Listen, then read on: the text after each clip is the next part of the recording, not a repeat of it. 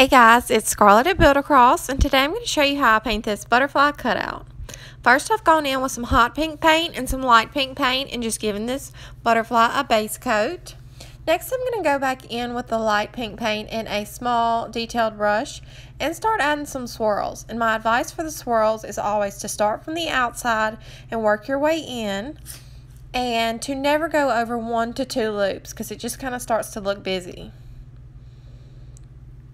So I'm just finishing the swirls, and after this step I'm going to go in with a small detailed brush.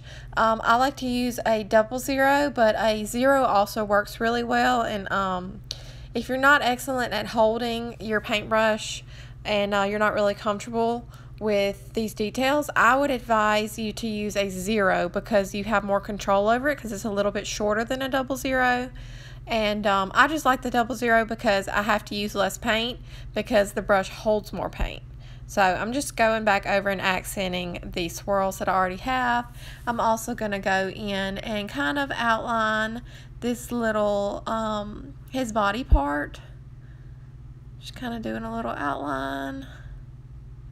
And then I'm just going to go around and accent the outer, his like wing part. I'm just going to accent those, and that's all for this tutorial, you guys.